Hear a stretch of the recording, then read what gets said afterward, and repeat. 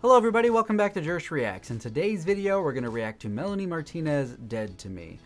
There's been a couple extra standalone tracks that a lot of people in the comment section asked me to check out before I move on to K through 12, and since I still have not decided how I'm going to handle K through 12, I thought let's get through some of these individual tracks that people are wanting to see me react to before I start that. If you like what you see on my channel, make sure you like and subscribe. If you want to support me further to keep the channel around long term, I have links in this video description for my Patreon, my Twitch Prime, and my merch store as well. Excuse me. So I have the official audio pulled up. I did not see a music video for this one, and I have the lyrics ready to go. So let's go. My condolences. I'll shed a tear with your family. I'll open a bottle up, pour a little bit out in your memory. I'll be at the wake dressed in all black. I'll call out your name, but you won't call back. I'll end the flower. I chose the right shirt for this song. When I say goodbye, 'cause baby, you're dead to me. I need to kill you. That's the only way to get you out of my head. Oh, I need to kill you, to silence all the sweet little things you said. I really wanna kill you, wipe you off the face of my earth, and bury your bracelet, 6 feet under the dirt. Rainy days and black umbrellas.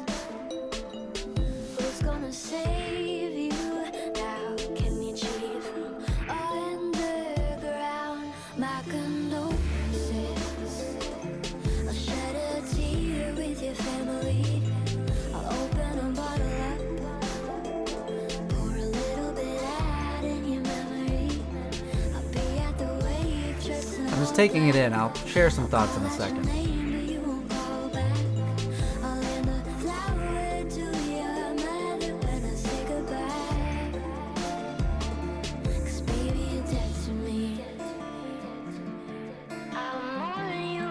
Of course, I'm partial to the guitar. I loved the guitar opening, and what I really liked about it is that there was some intentionally mispicked notes where it was like they were, the person playing, whether it was her or somebody else, was like so distraught and sad that they weren't even playing the guitar correctly. They were just too busy being emotional. So I thought that that worked to good effect. Usually you want the guitar to, and the music in general, to sound clean and professional and produced, and in that case it was like somebody just like sitting on a back porch staring out at the sky, like, you know, under clouded moon, just playing guitar, feeling sad for themselves and messing up some of the notes but not caring because they were getting their emotions out through song.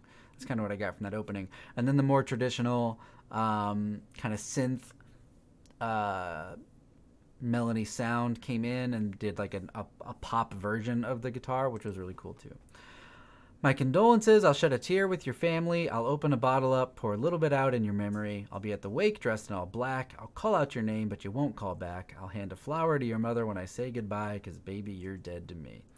I need to kill you. That's the only way to get you out of my head. I need to kill you to silence all the sweet little things you said. I really want to kill you, wipe you off the face of my earth, and bury your bracelet, 6 feet under the dirt. Rainy days and black umbrellas, who's gonna save you now? Can you cheat from underground?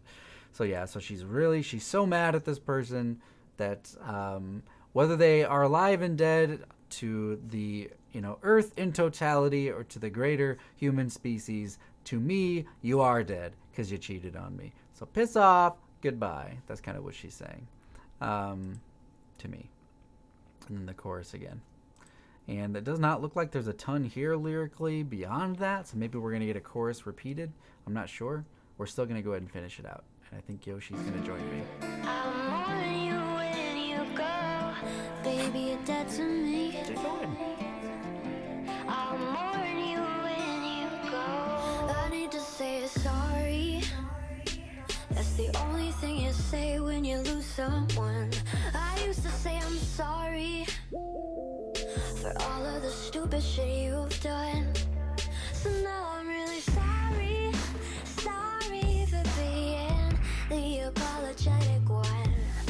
If I told you again, if I told you again, you would think I was crazy. My condolences. I'll shed a tear with your We'll finish it out and then I'll talk about that last verse. pour a little bit out in your memory. I'll be at the wave dressed in all black. I'll call out your name but you won't call back. I'll land a flower to your mother when I say goodbye. 'Cause baby you're dead to me. I'll mourn you when you go. Baby you're dead to me. I'll mourn you when you go. 'Cause baby you're dead to me.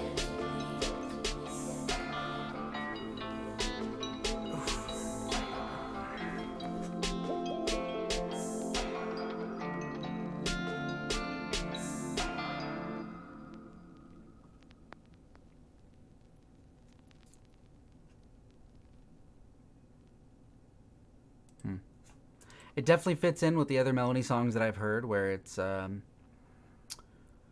know, dark, sad, angry, upset about bullshit relationship stuff. Here's the other verse. I need to say sorry. That's the only thing you say when you lose someone. I used to say I'm sorry for all the stupid shit you've done. So now I'm really sorry for being the apologetic one. But if I told you I care, if I told you I care, you would think I was crazy. How many of you have been in an argument where the person is arguing not to resolve, but to argue to be right? And then you, at the end of the day, even if you believe that you're right and the other person was in the wrong, but because they wear you down, you end up apologizing even though you weren't the one that did something wrong. And that's the only way to ever get an argument to end, because they never see the error of their ways. Anybody have any experience with that? Yeah, I'm sorry I'm sorry for being the apologetic one is interesting because she's still apologizing when maybe she shouldn't be. Yeah, my condolences, and then again. So yeah, so it's just yeah, and sometimes that's what it takes. Like, you know, maybe you have some exes or some people that you dated or had a semi-serious relationship with where you realized that there was no long-term potential, there was no mutual romantic interest, and maybe you're able to maintain a friendship and find value in knowing that person and keeping them in your life for various reasons.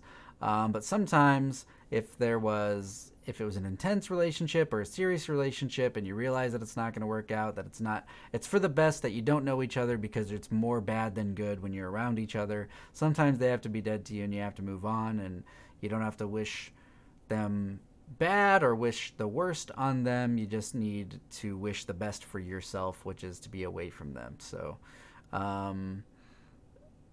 yeah. So this says the Dollhouse EP. I don't know if this was supposed to be in a particular story order for the rest of the Crybaby stuff, or if this is a more of a bonus EP.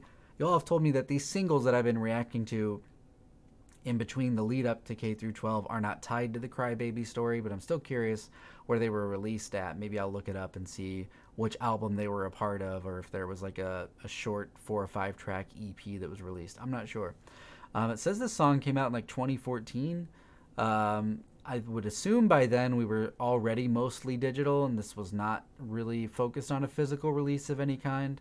But yeah, I think, yeah, lyrically it was, it got the message home, and again, was smart and catchy. I liked the melody of it, and I almost wish the whole song was that broken guitar, because at the beginning of the song, I was like feeling really sad for her, because I just pictured this broken person playing a broken guitar with broken notes because they're so emotional they can't even play the song that they know so well, and they're such an emotional wreck that they can't play it. And then to have it come in and get the studio produced synth full-on pop music sound, and then with that melody, it like brought me back that it was a song and not like a real private moment. Like if the whole song was how it started, I could have literally believed that like Melanie Martinez herself just like sat down in a room with the guitar and like in one take recorded this song as she felt this emotion, and then like that was the song. But even as it stands, as it is, it's still a good song in my opinion, and I like the yeah, I don't know, I like the dark side. Anyway, yeah, another good song. If you like this video, make sure you like and subscribe. Comment down below if you have any response to the type of argument that I mentioned, or if you have any other meaning for what this song means to you, as well as any other requests for reactions on my channel. As always, thank you so much for watching, and I'll see you in the next video.